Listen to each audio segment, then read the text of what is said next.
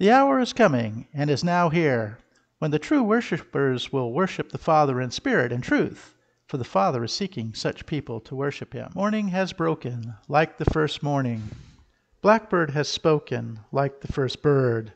Praise for the singing, praise for the morning, praise for them springing fresh from the word.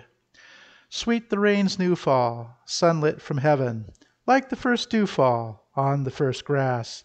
Praise for the sweetness of the wet garden, sprung in completeness where his feet pass. Mine is the sunlight, mine is the morning, born of the one light Eden saw play. Praise with elation, praise every morning, God's recreation of a new day. Let us humbly confess our sins to Almighty God. Almighty and most merciful Father, we have erred and strayed from your ways like lost sheep. We have followed too much the devices and desires of our own hearts. We have offended against your holy laws. We have left undone those things which we ought to have done, and we have done those things which we ought not to have done. And apart from your grace, there is no health in us. O Lord, have mercy upon us. Spare all those who confess their faults. Restore all those who are penitent, according to your promises declared to all people in Christ Jesus our Lord. And grant, O most merciful Father, for his sake, that we may now live a godly, righteous, and sober life, to the glory of your holy name. Amen. Grant to your faithful people, most merciful Lord, pardon and peace, that we may be cleansed from all our sins and serve you with a quiet mind, through Jesus Christ our Lord. Amen. O Lord, open our lips, and our mouth shall proclaim your praise. O God, make speed to save us. O Lord, make haste to help us. Glory be to the Father, and to the Son, and to the Holy Spirit, as it was in the beginning, is now, and ever shall be, world without end. Amen. Praise the Lord. The Lord's name be praised. The mercy of the Lord is everlasting. O come, let us adore him. O come, let us sing unto the Lord. Let us heartily rejoice in the strength of our salvation. Let us come before his presence with thanksgiving, and show ourselves glad in him with psalms. For the Lord is a great God, and a great King above all gods. In his hand are all the depths of the earth, and the heights of the hills are his also. The sea is his, for he made it, and his hands prepared the dry land. O come, let us worship and fall down and kneel before the Lord our Maker, for he is our God, and we are the people of his pasture, and the sheep of his hand. Today, if you will hear his voice, harden not your hearts, as in the provocation, and as in the day of temptation in the wilderness, when your fathers tested me, and put me to the proof, though they had seen my works. 40 years long was I grieved with this generation, and said, It is a people that err in their hearts, for they have not known my ways, of whom I swore in my wrath, that they should not enter into my rest. The mercy of the Lord is everlasting. O come, let us adore him. The portion of the Psalter to be read for today is Psalm 106, verses 1 through 18. O give thanks unto the Lord, for he is gracious, and his mercy endures forever. Who can express the mighty acts of the Lord, or show forth all his praise? Blessed are those who act with justice, and who always do righteousness. Remember me, O Lord, according to the favor that you show to your people. O visit me with your salvation, that I may see the felicity of your chosen, and rejoice in the gladness of your people, and give thanks with your inheritance. We have sinned like our fathers. We have done wrong and dealt wickedly. Our fathers regarded not your wonders in Egypt, neither did they keep your great goodness in remembrance, but were disobedient at the sea, even at the Red Sea. Nevertheless, he saved them for his name's sake, that he might make his power known. He rebuked the Red Sea, and it was dried up. So he led them through the deep as through a wilderness. And he saved them from the adversary's hand, and delivered them from the hand of the enemy. As for those who troubled them, The waters overwhelmed them. There was not one of them left. Then they believed his words and sang praises unto him. But soon they forgot his works and would not wait for his counsel. A craving came upon them in the wilderness, and they tempted God in the desert. So he gave them their desire and sent leanness into their soul. They were envious of Moses also in the camp, and of Aaron, the Holy One of the Lord. So the earth opened up and swallowed up Dathan, and covered the company of Abraham. And fire was kindled in their company, and flame burnt up the ungodly. Glory be to the Father, and to the Son, and to the Holy Spirit, as it was in the beginning, is now, and ever shall be, world without end. Amen. A reading from the second book of Samuel, chapter 1. After the death of Saul, when David had returned from striking down the Amalekites, David remained 2 days in Ziklag. And on the third day, behold, a man came from Saul's camp, with his clothes torn and dirt on his head. And when he came to David, he fell to the ground and paid homage. David said to him, Where do you come from? And he said to him, I have escaped from the camp of Israel. And David said to him, How did it go? Tell me. And he answered, The people fled from the battle, and also many of the people have fallen and are dead, and Saul and his son Jonathan are also dead. Then David said to the young man who told him, How do you know that Saul and his son Jonathan are dead?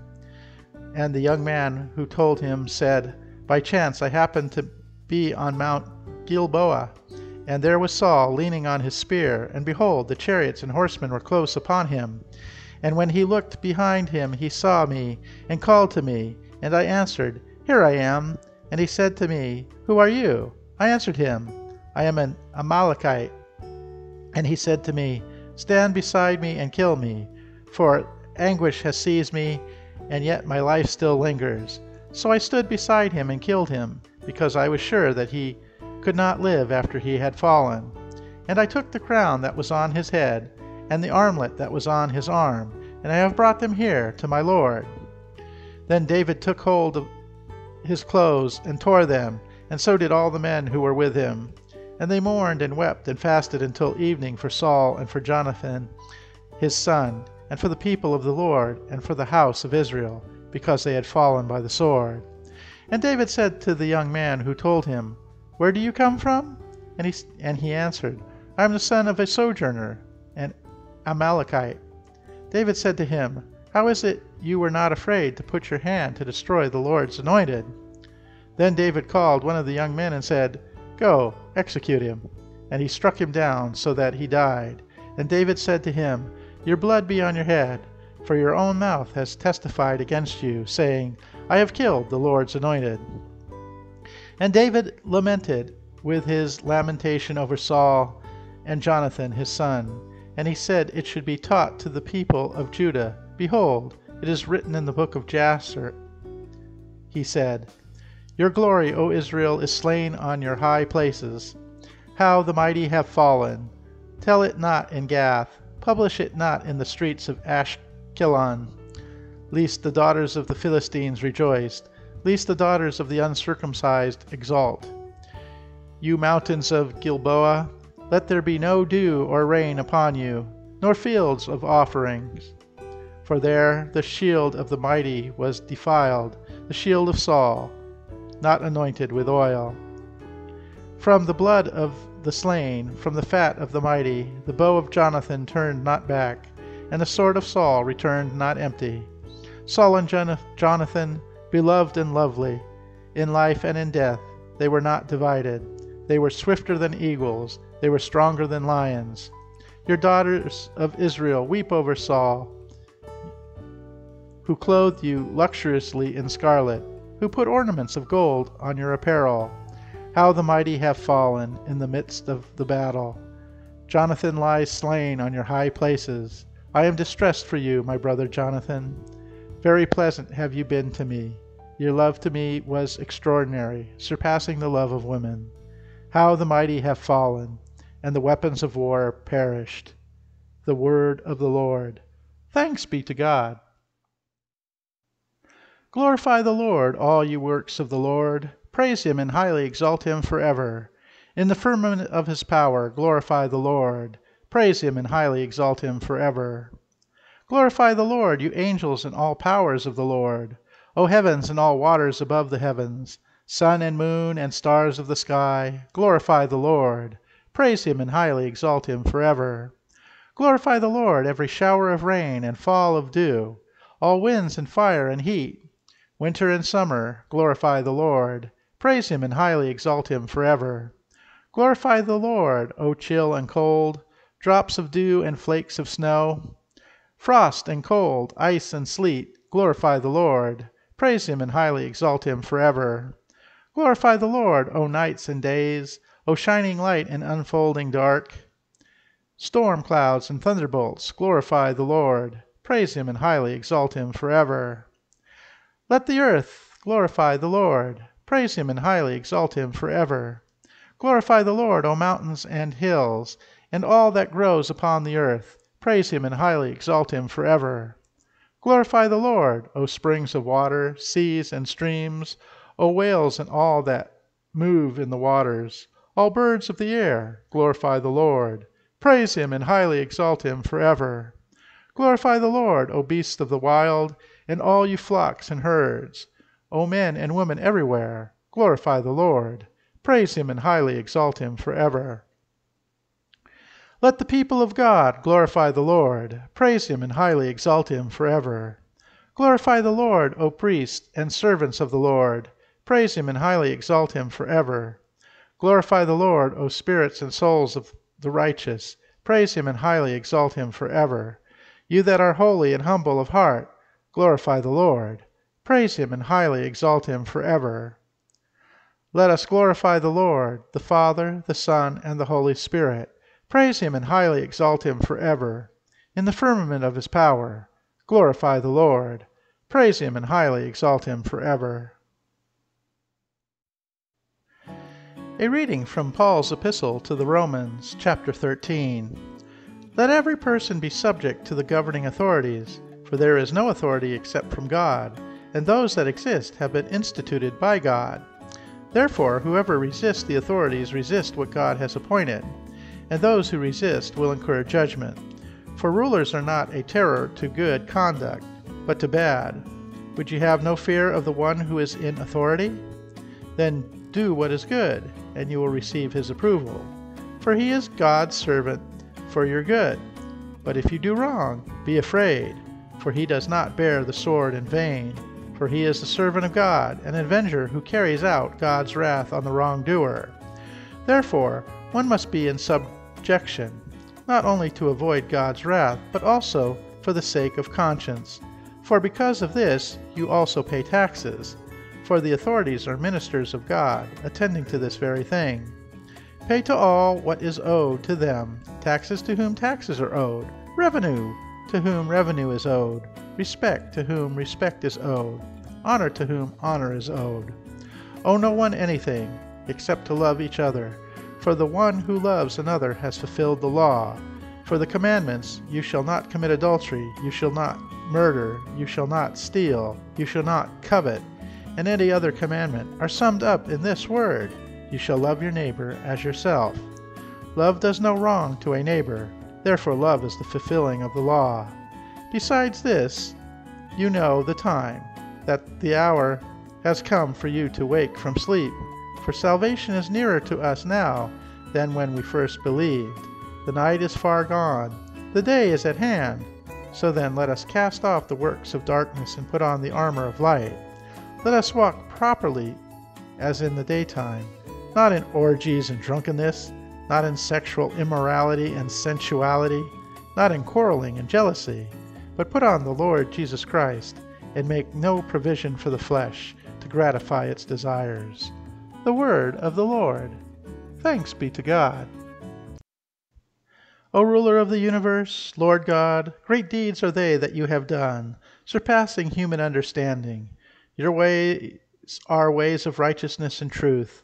O King of all the ages, who can fail to do you homage, Lord, and sing the praises of your name?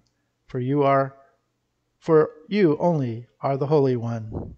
All nations will draw near and fall down before you, because your just and holy works have been revealed. Glory be to the Father, and to the Son, and to the Holy Spirit, as it was in the beginning, is now, and ever shall be, world without end. Amen. Brothers and sisters, the key, I believe, to understanding this morning's reading from Romans 13 can be found in the first two verses of Romans 12. I appeal to you, therefore, brothers, by the mercies of God, to present your bodies as a living sacrifice, holy and acceptable to God, which is your spiritual worship. Do not be conformed to this world, but be transformed by the renewal of your mind, that by testing you may discern what is the will of God, what is good and acceptable and perfect. Romans 12, verses 1 and 2. That is what Christian discipleship is all about. As Christians, we are called not to conform to the morality of the non-Christian world, which often means that we will have to swim against the stream. I would like to focus on Romans 13:12, where Paul says, "The night is far gone, the day is at hand. So, then, let us cast off the works of darkness and put on the armor of light." Brothers and sisters, the deeds of darkness are clear enough. For example, the avarice, greed, and uncaring attitude that we see so often around us, and the lack of social justice in the world. But what you might ask is the armor of light. I would like to suggest that the armor of light equates to the armor of God in Ephesians 6:10 through 20. In Ephesians 6:10 through 20, Paul tells us to put on the full armor of God, and he enumerates this as follows. "Stand firm, then, with the belt of truth buckled around your waist, with the breastplate of righteousness in place, and with your feet fitted with the readiness that comes from the gospel of peace. In addition, take up the shield of faith, with which you can extinguish all the flaming arrows of the evil one. Take the helmet of salvation and the sword of the Spirit, which is the Word of God, and pray in the Spirit on all occasions with all kinds of prayers and requests." The armor of God, the armor of light is, I suggest, all to do with lifestyle. Do we have truth in our lives? Righteousness in our lives? A readiness to preach the gospel? Faith in our lives? An assurance of salvation? Time with the Word of God, the Bible, and praying in the Spirit? These make for a powerful lifestyle. Each of those 7 aspects of the armor of God would make a sermon in itself. Paul, in Romans 13:12, is saying that we must choose to live a radical lifestyle, a lifestyle dedicated to Jesus. Brothers and sisters, the good news of Jesus Christ is that not only are we redeemed and reconciled to God through Christ's death on the cross, we are invited into a new life in Christ. The gospel is not just about getting to heaven, but rather experiencing the abundant life that Christ offers us, which begins here and now on this earth. If we start to live that abundant life here on earth, then death becomes, as one commentator put it, only a minor transition from this life to the greater life. St. Paul said to the Christians in Corinth that, "Therefore, if anyone is in Christ, he is a new creation. The old has passed away. Behold, the new has come." 2 Corinthians 5:17. Being a new creation must result in living a new lifestyle. Jesus gave the church only one commission, and that was to preach the gospel to all nations. How we live will affect how successful we are in that commission. Most people initially respond to the gospel, either positively or negatively, by how they like the lifestyle of the Christians they know. Brothers and sisters, you may not know that Mohandas Gandhi, the famous Indian statesman, was at one time very close to becoming a Christian. In his early life, he was very attracted to the teachings of Jesus, so much so that when he was in South Africa, he went into a Dutch Reformed church to ask the pastor to tell him more about Christ. However, this was in a time of apartheid, and instead of being allowed to meet the pastor, the church wardens physically picked him up and hurled him out of the church building. Why? because he was a Kapha, because he wasn't white. That put Gandhi off to Christianity for life, though he maintained a great love for the teachings of Jesus. However, the gospel is promoted when we live a holy life. Maximilian Kolbe, 1894 to 1941, was a Catholic priest who was put in the Nazi concentration camp at Auschwitz for his faith. During this time there, he would share his meager rations of food with those around him who were hungry. A Protestant doctor who treated the patients in Kolbe's block said that Kolbe would not let himself be treated before any other prisoners in that block. He sacrificed himself for the other prisoners. The doctor said about Kolbe, "From my observations, the virtues in the servant of God were no momentary impulse such as are often found in men. They sprang from a habitual practice deeply woven into his personality." One day, a man in Kolbe's block escaped. At the end of the day, the man that had escaped was not found, and so the Nazi commandant told the prisoners that 10 men would be selected to die in the starvation cell, in place of the one that had escaped. One man, a Polish sergeant, Francis Gajownicek, who was selected, begged to be spared. He was worried that his family would not be able to survive without him. As he was pleading with the commandant, Maximilian Kolbe silently stepped forward and said, "I am a Catholic priest from Poland. I would like to take his place, because he has a wife and children." The commandant stood silent for a moment in disbelief. He then allowed the sergeant to go back to his place in the ranks, and Kolbe took his place in the starvation bunker. Each day, the guards removed the bodies of those who had died. However, instead of the usual screaming and cursing, all they could hear was the sounds of Kolbe and the others in the bunker singing hymns and praying. When Kolbe couldn't speak any longer due to hunger and lack of energy, he would whisper his prayers. After 2 weeks, the cell had to be cleared out for more prisoners, and so the guards injected Kolbe with a lethal injection on August 14, 1941. He paid the ultimate price for following his master. Brothers and sisters, although I would differ from him theologically on many points, for example, his adoration of the Blessed Virgin Mary, I admire his commitment to Christ. I wish I could live like him. A radical lifestyle can speak volumes. As one commentator said, we cannot preach the good news and be the bad news. When we become Christians, we become new creations. This means that we live new lifestyles. Our motivation for living changes. We now follow Christ. Jesus wants us to put aside the deeds of darkness and put on the armor of light.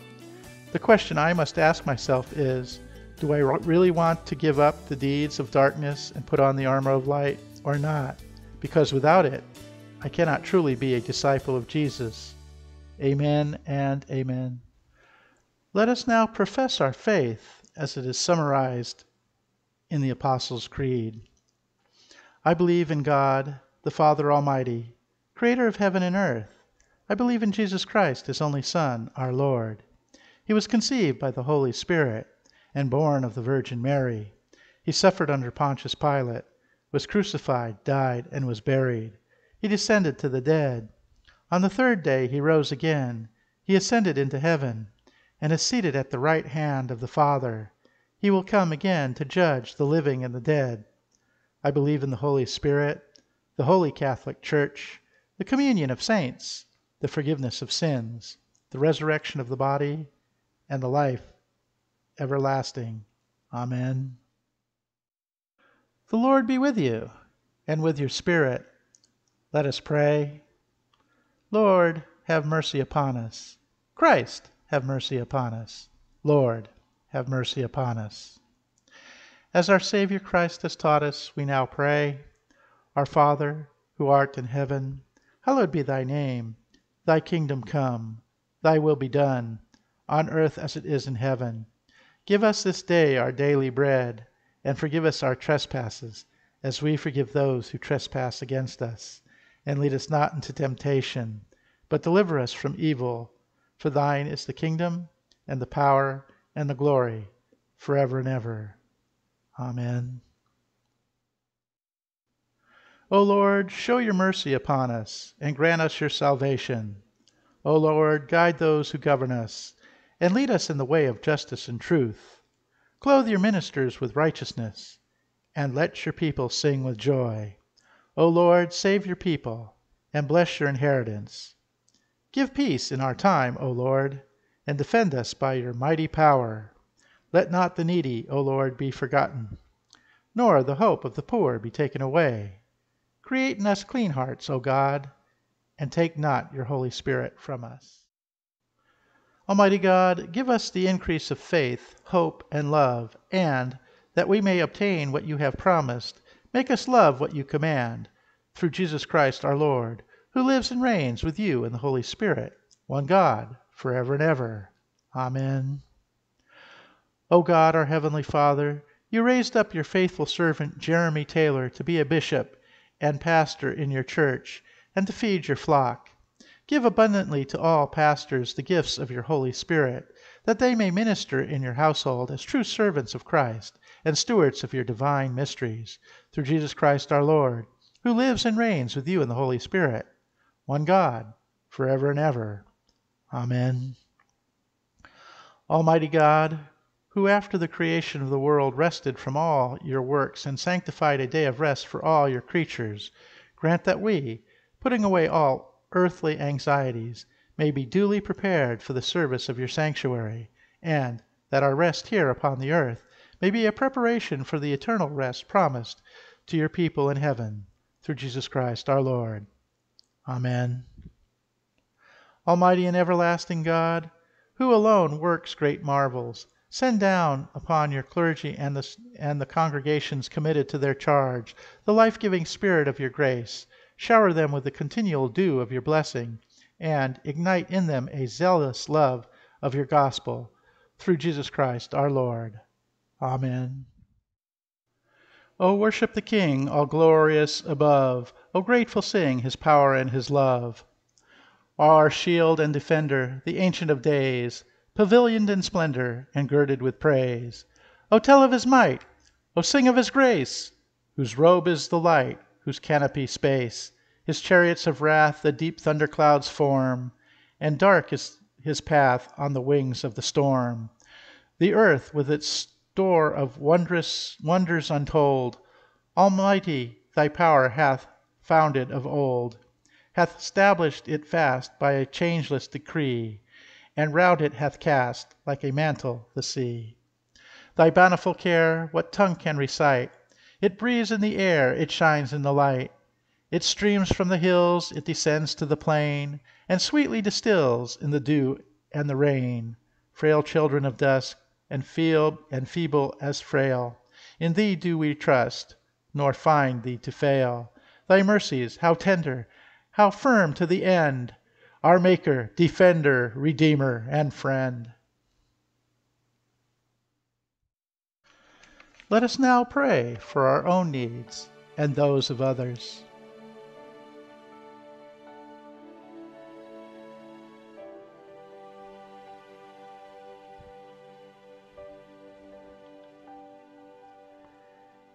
Heavenly Father, grant these our prayers for the sake of Jesus Christ, our only mediator and advocate, who lives and reigns with you in the unity of the Holy Spirit, one God, now and forever.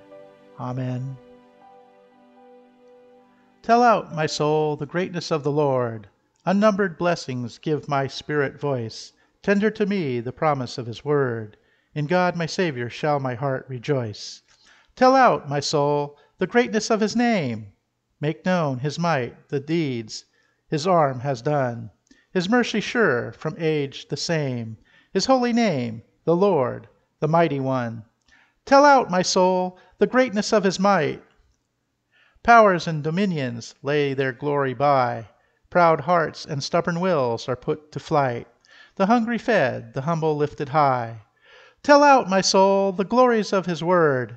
Firm is his promise, and his mercy sure. Tell out, my soul, the greatness of the Lord, to children's children, and forevermore. Almighty God, Father of all mercies, we, your unworthy servants, give you humble thanks for all your goodness and loving kindness to us and to all whom you have made. We bless you for our creation, preservation, and all the blessings of this life, but above all for your immeasurable love in the redemption of the world by our Lord Jesus Christ, for the means of grace and for the hope of glory. And, we pray, give us such an awareness of your mercies that with truly thankful hearts we may show forth your praise, not only with our lips but in our lives, by giving up ourselves to your service, and by walking before you in holiness and righteousness all our days, through Jesus Christ our Lord, to whom, with you and the Holy Spirit, be honor and glory throughout all ages. Amen. Almighty God, you have given us grace at this time with one accord to make our common supplication to you. And you have promised through your well-beloved Son that when 2 or 3 are gathered together in his name, you will grant their request. Fulfill now, O Lord, our desires and petitions as may be best for us, granting us in this world knowledge of your truth, and in the age to come life everlasting. Amen. Let us bless the Lord. Thanks be to God. The grace of our Lord Jesus Christ, and the love of God, and the fellowship of the Holy Spirit be with us all evermore. Amen.